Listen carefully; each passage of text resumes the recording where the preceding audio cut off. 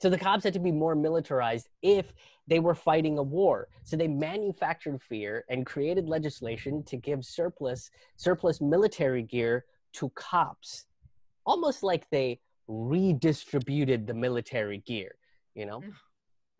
Yes, oh yes, America's greatest socialist secret, the military.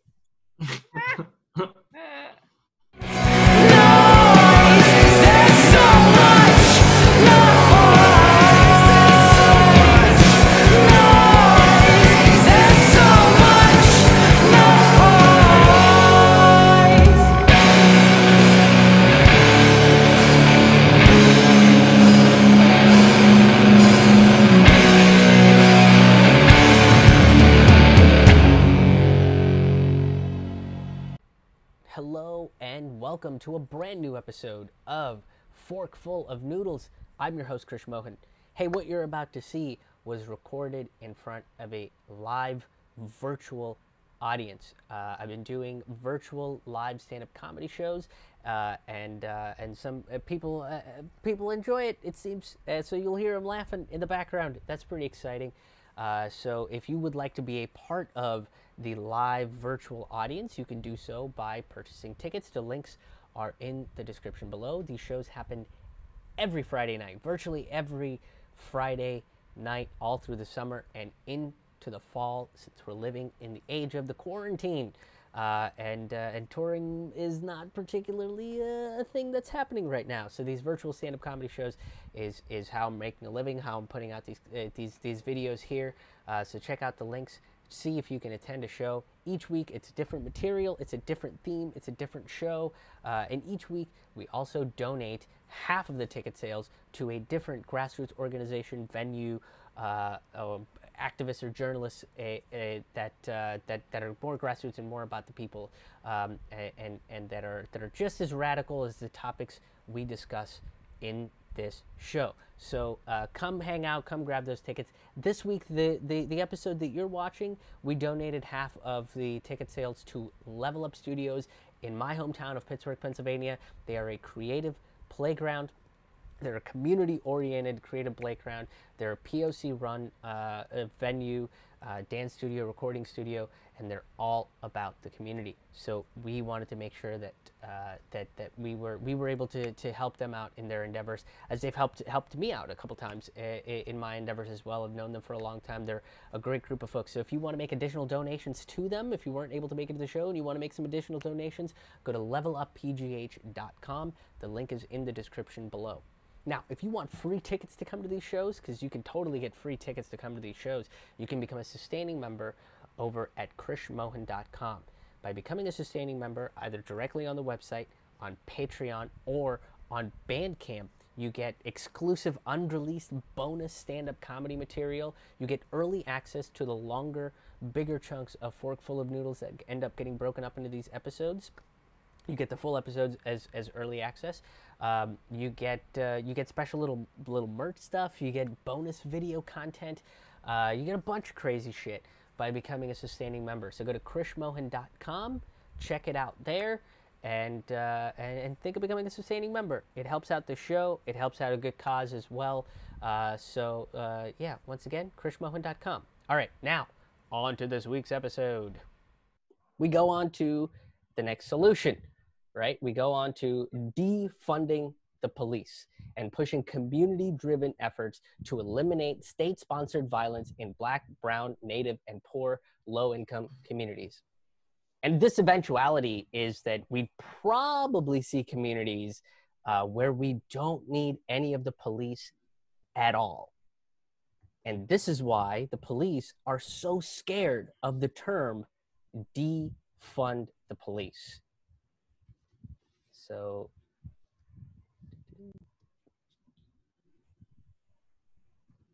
here's a snapshot of some of these budgets, right? Right now, here's the LAPD's budget. The LAPD's police budget is $1.8 billion. The New York Police Department's budget is $6 billion.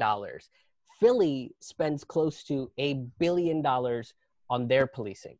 Okay, and there's a bunch of mayors out there that are heeding the call, right, to defund the police, but they're really taking half-hearted measures at best. Nobody wants to take the full step about defunding the police. Jacob Fry of Minneapolis, the city that sparked this movement, says he doesn't support defunding the police. And the citizens and city council have decided otherwise. Go home, Jacob! Go home! Go home, Jacob! Go home! Go home, Jacob! Go home! Go home, Jacob! Go home!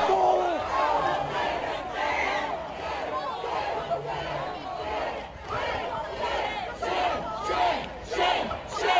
Shame! Shame! Shame! Shame! Shame! Shame! Shame!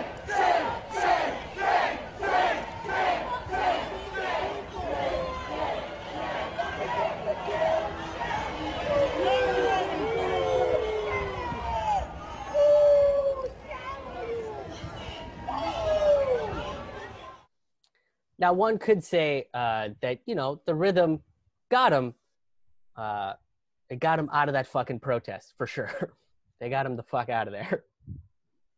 Now, in Los Angeles, the mayor said that he was ready to cut $150 million of the $1.8 billion budget, which would still leave about $1.78 billion in their budget.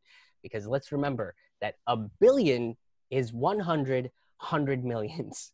It's an exponentially larger number than a million, right? This is basically like trying to put out a skyscraper that's on fire with a water pistol while the plastic is melting in your hands. Black Lives Matter LA called to drop the budget from 44% to 5.7%. That means that the LAPD police budget would go down to $100 million, which is still an astronomically high number, right? That's so much money. It's about as much money as Jeff Bezos makes when he farts. It's just toot money for Bezos. That's toot money for Bezos. Now, to understand the justification of why cities would give 44% or more of their city's budgets to the police departments, we have to go all the way back to the 1960s. Democratic President Lyndon B. Johnson started a war on crime, which was fully engaged by Republican President Paranoia Richard Marion Nixon. Nixon ran on a law and order campaign, right? Promising to wage a war on drugs and crime. And of course, black people. Also puppies. He hated puppies, so he was going to wage a war on puppies as well. This guy was not a good person. So the cops had to be more militarized if they were fighting a war. So they manufactured fear and created legislation to give surplus military gear to cops.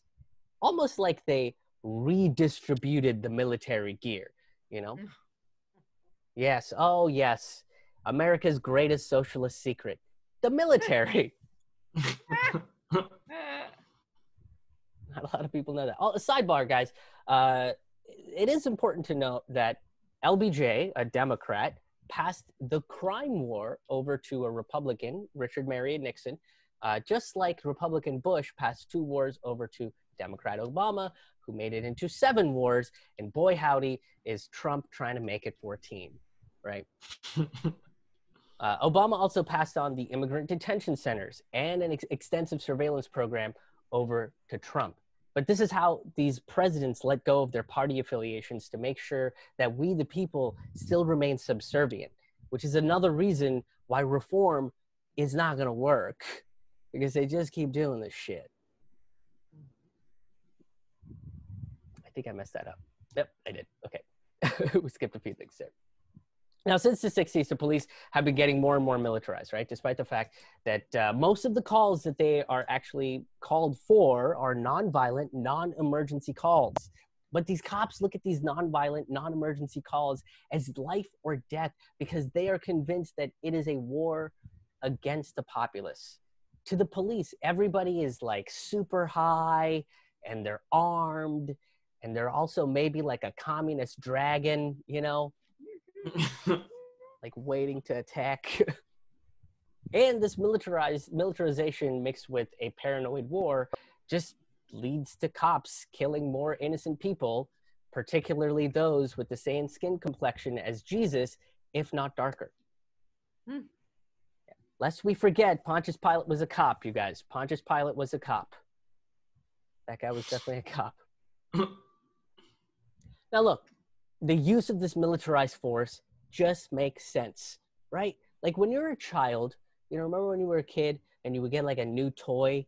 What's the first thing you do? You take it out of the box and you play with it immediately, right? You don't put it up on a shelf and wait for a reasonable time to play with it. That's crazy, And then you want all your friends to have these toys too, so you can all play with them. That's kind of what the cops are doing with their over-militarized equipment. They're just children playing with super deadly toys given to them by their psychopath parents, aka the government. Now we go to the slide. So as Kamal Walton points out, he's a Philly member of Critical Resistance. He says, at a drop of a dime, they can find money for uber-militarized tanks, fly helicopters all over the city, and shoot rubber bullets. But we can't put people in houses.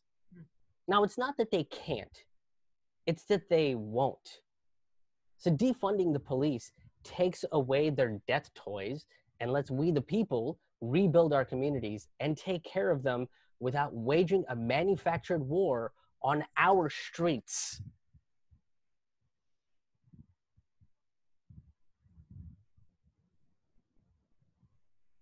So defunding the police will mean that we start refunding and rethinking the role of mental health, education, mediation, and basic needs in every American community. So instead of getting the cops called on you if you're drunk and asleep at a drive-through, instead we would call the paramedics, and probably also your friend.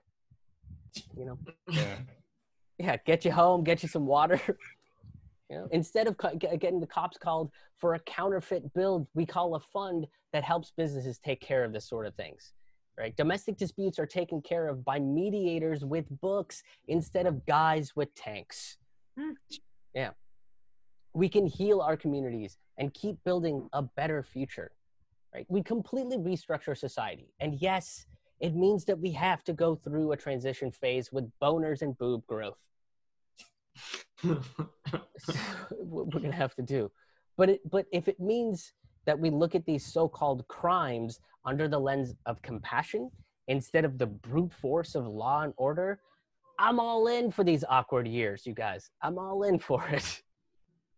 It sounds awesome.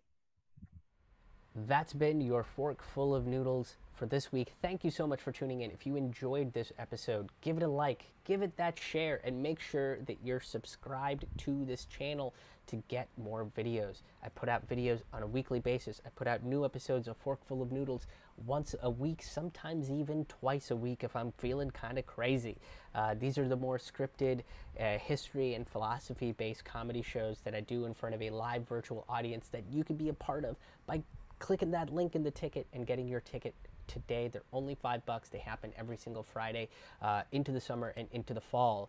Not just that, but I also release a show called Road Reflections, which is a more looser, rantier show where I talk about the week's news.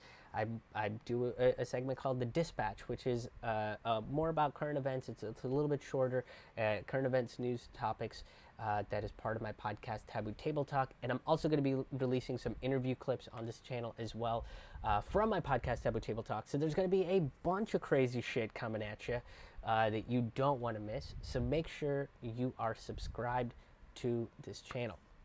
If you want to become a sustaining member, if you want to grab tickets to a live virtual stand-up comedy event coming up in the near future, if you want to get a stand-up comedy album of mine, if you want to check out past episodes of this show, subscribe to the podcast, get emails from me, whatever you want, there's a one-stop shop to do it, and that's krishmohan.com. That's KRISHMOHAN, krishmohan.com. That's a one-stop shop for all things Krish Mohan. You can become a sustaining member and get early access to Forkful of Noodles. You can get unreleased stand-up comedy material. You can get free tickets to live virtual live stand-up comedy events. You can do a bunch of crazy shit on krishmohan.com. So go check it out there.